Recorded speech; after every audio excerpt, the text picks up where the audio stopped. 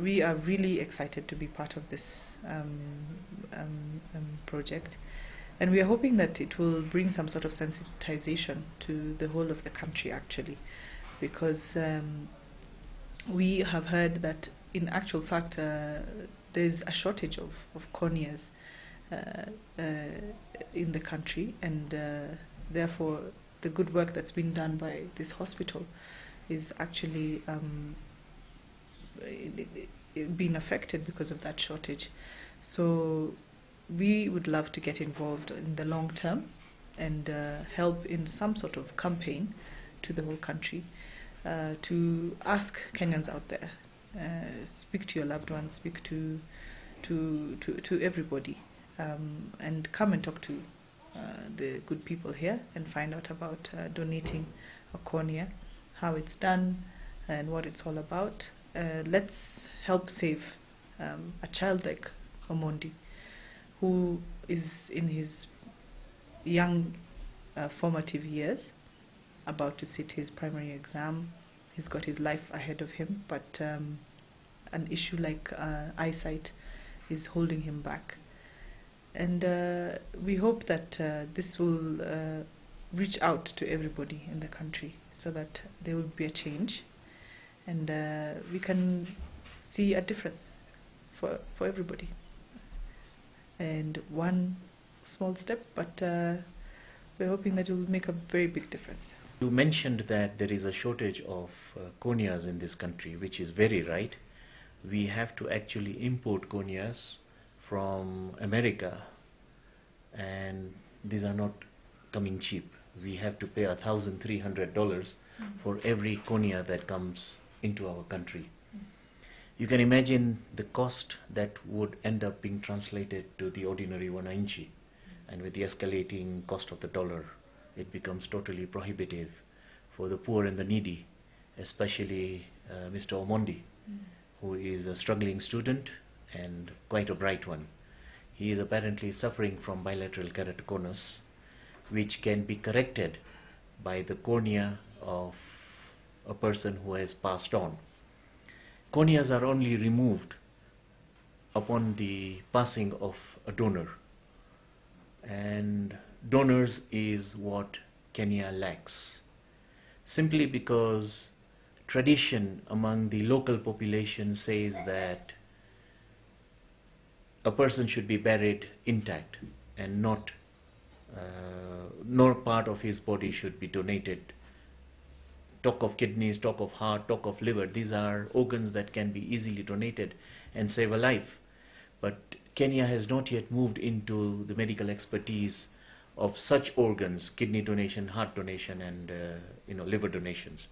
I hope with this kind of coverage that we are receiving, we will be able to create the awareness among each and every Kenyan that when they get buried or when they get cremated, the eyes or the organs become ashes. And if it can help save someone's sight, somebody should try and look at being able to think that they will live on even after their passing through the eyes that they have donated to somebody. And if they can help somebody, a Kenyan, get eyes and be able to progress, I think that would be one of the best gifts that they would ever be able to give to those people. Our waiting list is very long. People have paid deposits to our hospital for as long as a year. Correct me if I'm wrong. Yeah, it's good. And it's very difficult for us to import those corneas because of the prohibitive costs. And as soon as we get these corneas, we have to call the next available person that, look, come along, we have got. Some people have even given up waiting for those corneas. And when we give them that call that we now have a cornea for you, you can imagine the exhilaration that person has. The cornea graft takes, immediately it is grafted, it takes around a month for the person to be able to see clearly. But once the follow-up visits and the medication, the follow-up medication is correctly done, that person's eyesight can be, restored within, that cornea can start taking effect within 1 month. Why can't we have such a drive, corneas for Kenyans? And maybe a day will come when reversible blindness will be a thing of the past.